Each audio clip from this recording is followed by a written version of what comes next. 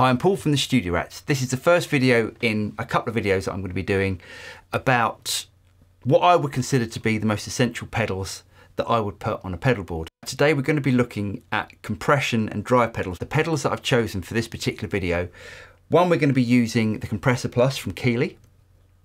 Next we're going to be using the Earthquaker Black Eye Boost. Now this boost pedal has a function that a lot of boost pedals don't have, and I'll explain that in a minute. Next we're going to be using an overdrive pedal, and today I've chosen the Vertex Steel String Clean Drive. This is a Steel String Singer Dumble style pedal, but it's a fantastic sounding sort of light overdrive that you can push a little bit harder into the front of your amp to create some amazing tones. Lastly, I'm going to be choosing the Boss stroke JHS Angry Driver. This is a collaboration that Boss and JHS did, where they put in one of my favourite overdrive pedals, which is the Blues Driver made by Boss and the Angry Charlie made by JHS. Now this is a great sounding pedal, but the reason I've chosen this is because I'm going to use the distortion side of this, which is the Angry Charlie side, but I will demonstrate the Blues Driver side just so you can hear the difference. With all the pedals off, my amp sounds like this.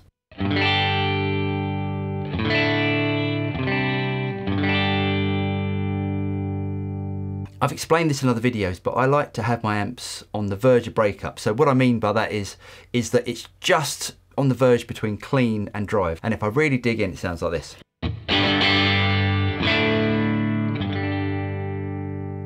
Now the reason I do this, and I have explained this before, but I'll just go over it really quickly, is because I can control my dynamics. So the harder that I dig in, the more drive that I get, and the lighter that I play, the cleaner it is. So for instance, if I play really lightly,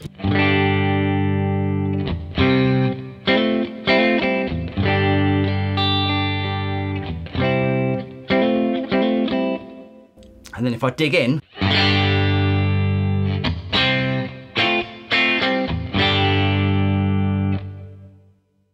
now if I pick up a guitar, something like a Les Paul, that amp will be really driving.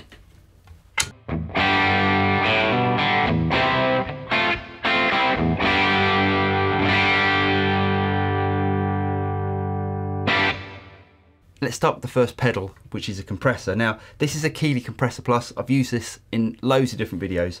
Now, the reason I love this compressor and a lot of the more modern compressors is because they have a blend control or a mix control. Now, what that means is that you can dial in quite a lot of compression and then bring back the mix and have parallel compression. So you're letting some of the clean signal through as well. If I switch that in,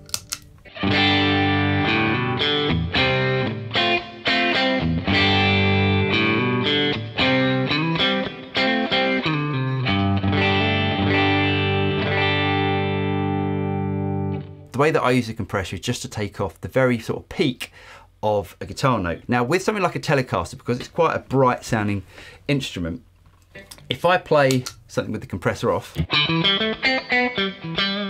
you can hear that it can be quite sharp and piercing. If I bring it in, so it just takes those sharp peaks off. Now if you look at the way that I've got this set up, you've got this control here, which is the sustain. Now that's basically the amount of compression. And you've got this control here, which is the blend control. The blend control is your mix control. That's how much compression you're allowing through. Now, the further back that I've got it, that's the compressor off. And the further forward that I've got that, the more compression it's in. So the less clean signal is coming through. Now, it's quite a subtle thing.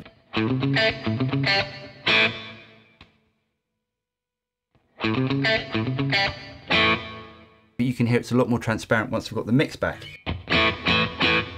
Now also you'll see that I've got the sustain, which is basically the amount of compression dialed right back as well. The reason why I do this is because I still want to retain all of my dynamics. So if I play something that's soft and loud,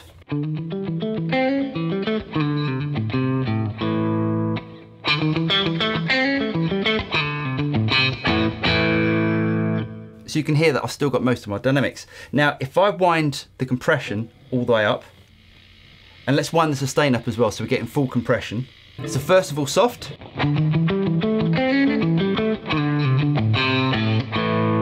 Now loud.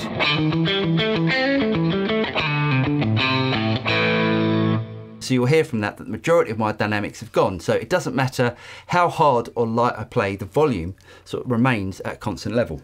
So let's leave the compressor set up as I would normally have it, which is sort of just on.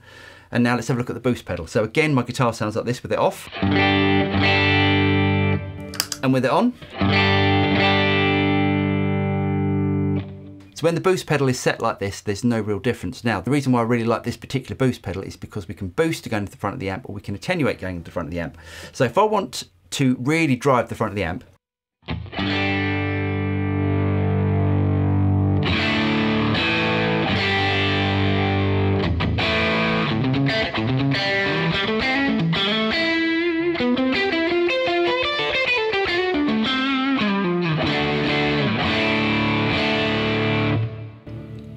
and off.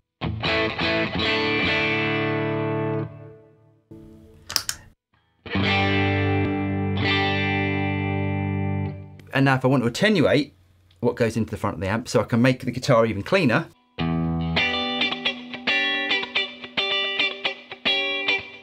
the way that I've got this set up is that I can have a really clean sound. So say for instance that I'm playing some sort of funk where everything's got to be crystal clean, and then I can take the pedal out and use it as my boost.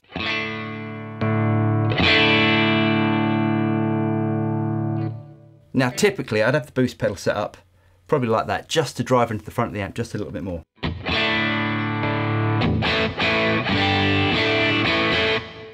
Now you do get a completely different sound if you're driving the front of your amp than if you're using, say, like an overdrive or distortion pedal. So that's why a boost pedal is so good, because you can still retain the character of your amp, but you're just pushing the amp a little bit further. Right, the next pedal is this Vertex Steel String Singer. These Vertex pedals are really, really good. If you're looking for sort of Dumble style pedals, they do make a few different styles of Dumble pedals and a few different overdrive and boost pedals, but the quality of their pedals is absolutely fantastic. So here's what the guitar sounds like. And if I bring it in. Now there's something that happens with this pedal. It just makes your guitar feel really reactive.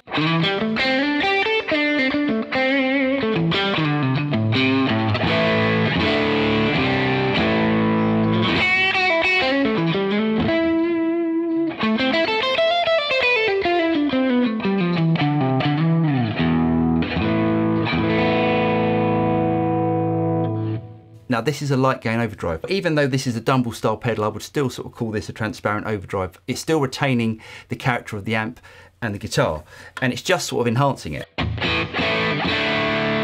Now this pedal can do so much more, but the way that I've got this set up at the moment is actually with the drive on full, and it's perfect for those sort of classic rock sort of things.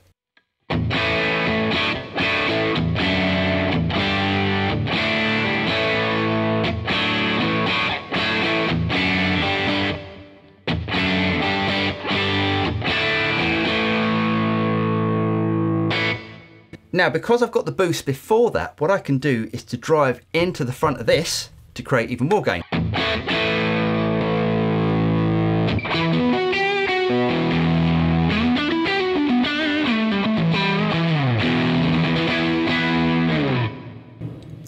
Which is great, and you always get that sort of light fuzz sort of tone out of it. Sounds fantastic with the boost pedal in front of it. So there's all my soft clipping stuff. Now, if I move over to the Boss JHS Angry Driver, now what I'm going to be using on this is the Angry Charlie side of the pedal. Now that is a distortion pedal.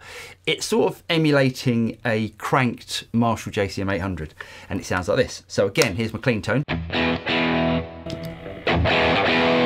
there's my distorted tone.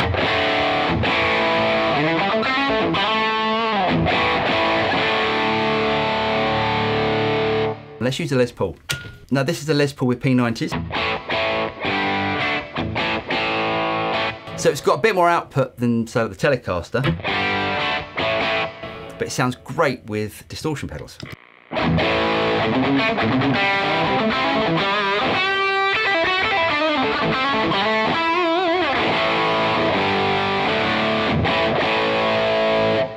So with this pedal we're using hard clipping, so it's changing the sound of the amplifier, because the amplifier, even though it is important, is less important when you're using something like this, because most of the sound is actually coming from this pedal.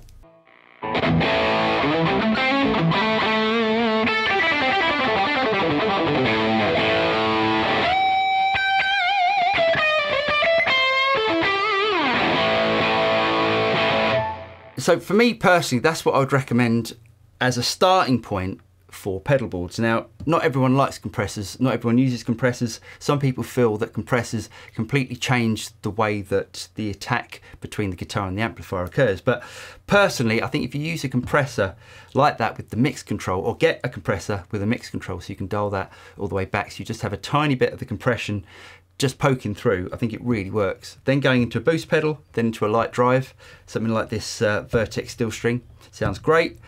And then going into a distortion pedal. Lastly, and I have demonstrated this before, the Angry Driver has actually got two pedals built in, as I said earlier. So we've got a Boss Blues Driver and the JHS Angry Charlie. If I dial this control back one, as you can see, the LED has now turned to blue. That's now the Blues Driver. It sounds like this.